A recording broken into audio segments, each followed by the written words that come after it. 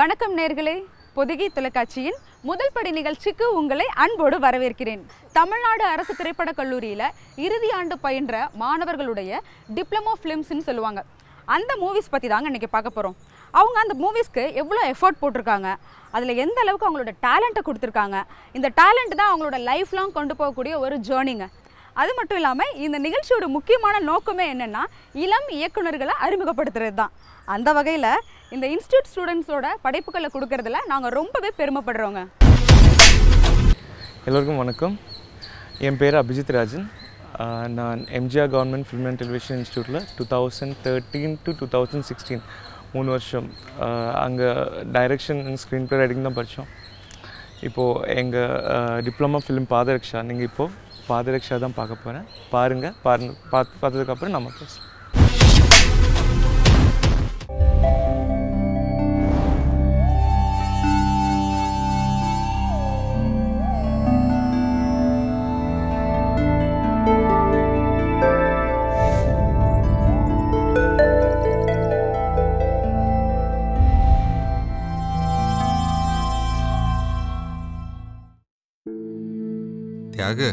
வாங்க சார், உட்காருங்க.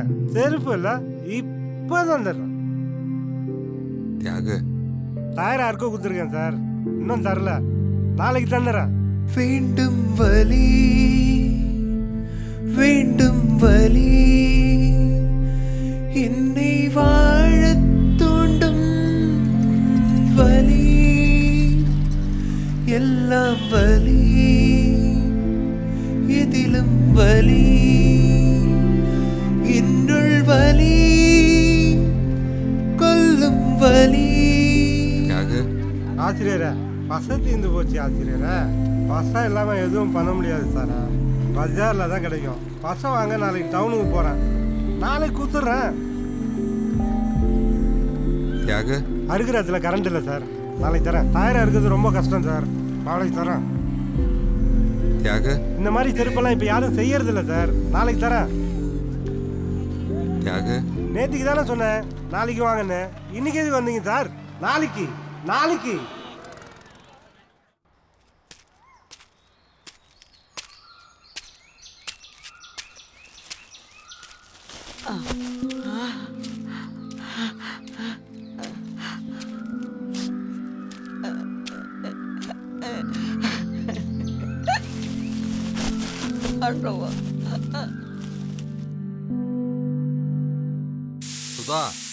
நேத்திக்கு கூட கிடைச்சது 2 கல்லு. அதை வச்சு வீடா கட்ட போறீங்க? துவைக்கிறதுக்கு எவ்வளவு கஷ்டமா இருக்கு தெரியுமா உங்களுக்கு? இத பாக்கெட்ல போடுற பழக்கத்தை எப்பதான் நிறுத்துவீங்க? இத வச்சு என்ன வீடு கட்டவா போறீங்க?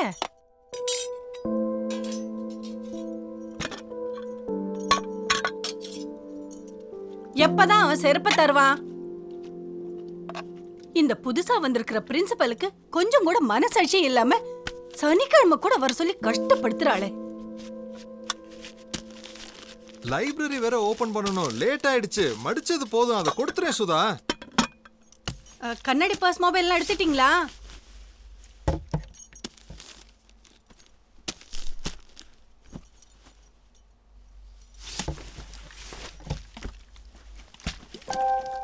வர்றதுக்கு லேட் ஆகும், கதவு சாத்திக்க.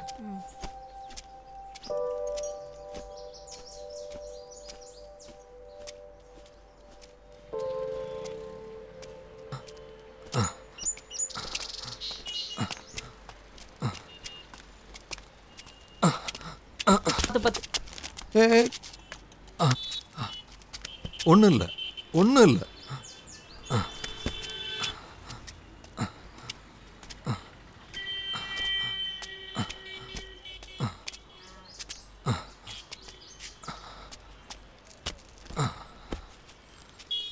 ஒன்றும் ஆகலை. ஒன்றும் இல்லை, ஒன்றும் இல்லை. சரி, நீ போ.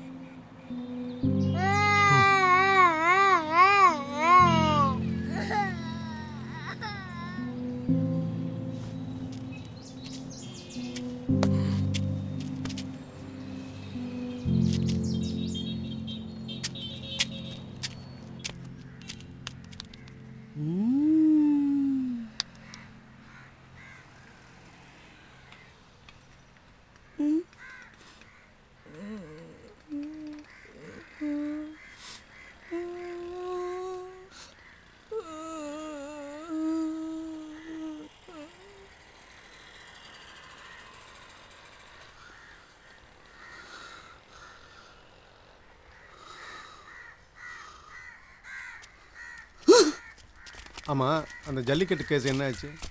தெரியலையே. சி சி எப்பவும் இப்படி தான் வரவங்க போகிறவங்க தொந்தரவு.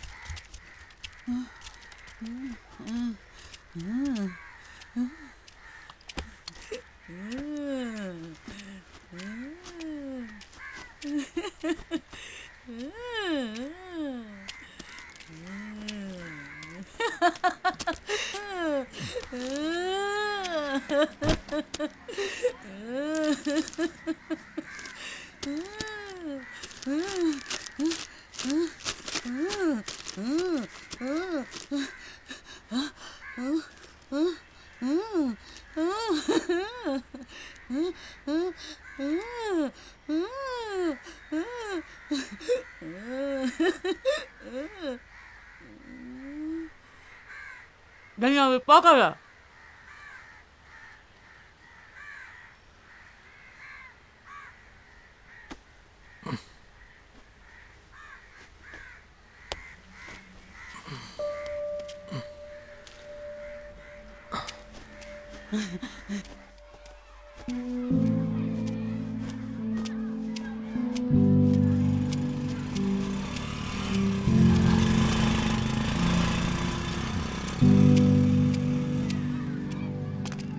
Morning sir.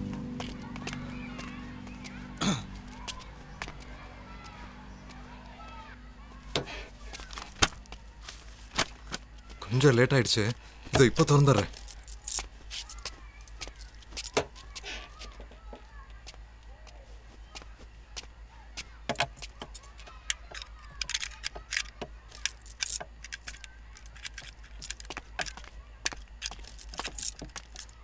சார், உங்களை பிரின்சிபால் கூப்பிட்டார் sir. Ah,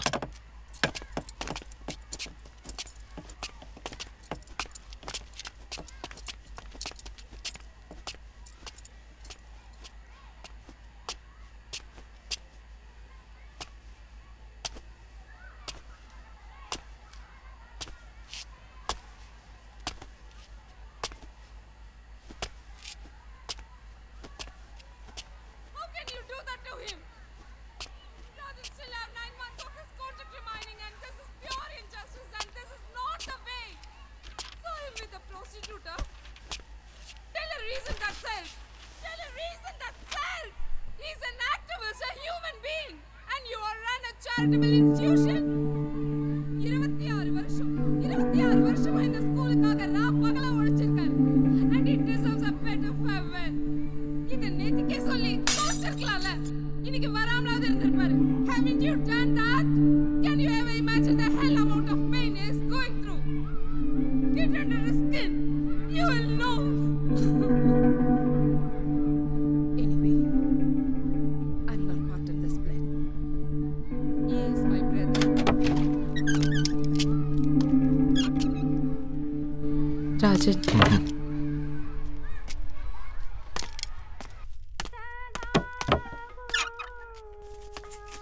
Sairam Rajan, come inside.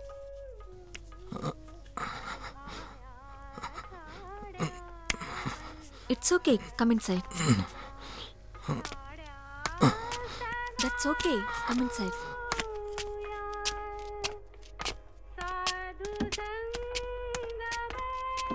Come in, Rajan. Yes, ma'am.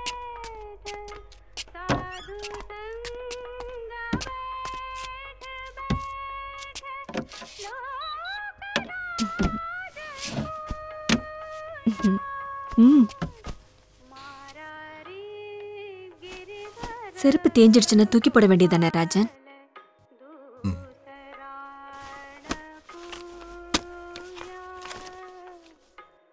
You look so pale. ரொம்ப வயசாயிடுச்சு உங்களுக்கு.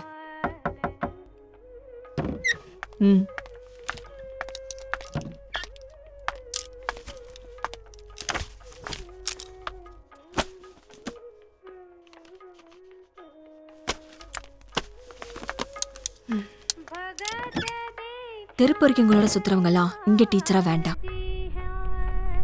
I don't want my buds taken to prostitutes. Ma'am. No. Take rest. Ma'am. I won't explain, ma'am, because you won't understand.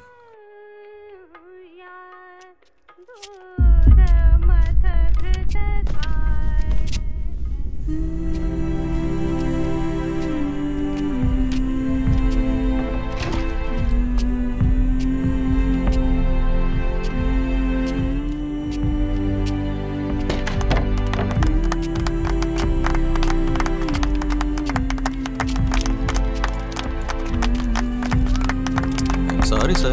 I'm okay. I'm okay.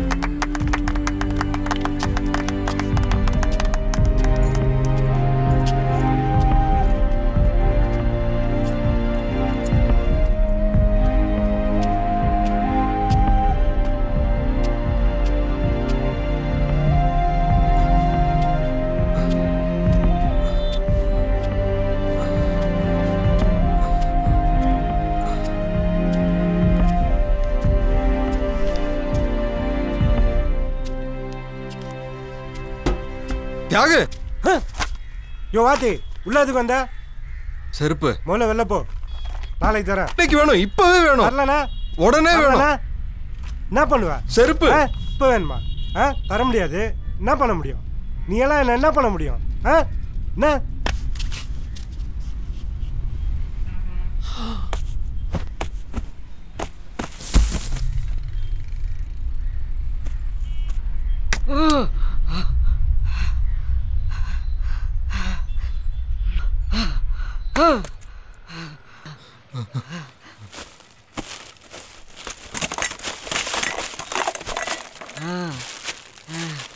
இந்தா போட்டுக்கோ.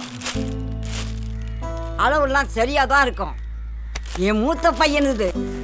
வாழ்க்கைன்னா பிரச்சனை இருக்கதான் செய்யும். அது உனக்கு தெரியுது, எனக்கு தெரியுது. ஆனா அந்த பையனுக்கு புரியல. அவன் போய் ட்ரெயினில் விழுந்து செத்து போயிட்டான். உசுரோட இருந்திருந்தா உன்ன மாதிரி தான் இருந்திருப்பான். என்ன தலைமயிறு நரைச்சிருக்காது. உங்க அம்மா நான் சொல்றேன், போட்டுக்கோ. நல்லா இருப்ப, ரொம்ப நல்லா இருப்ப, நல்லா இருப்ப. அவனுக்கு எவ்வளவு தைரியம் தான் என் புள்ள மேல கையை வச்சிருப்பான். விடமாட்டேன், விடமாட்டேன். வரட்டும்.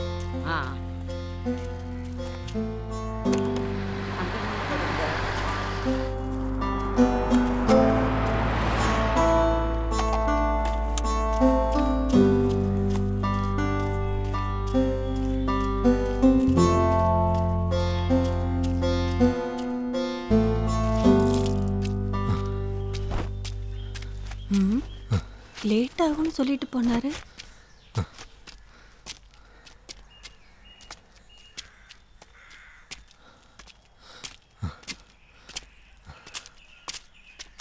லேட் ஆகும்னு சொன்னீங்க.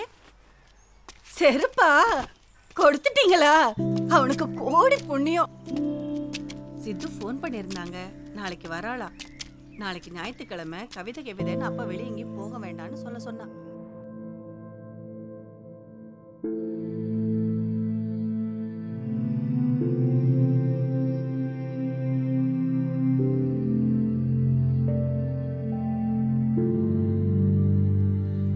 வலி சுகம் சுகமே வலி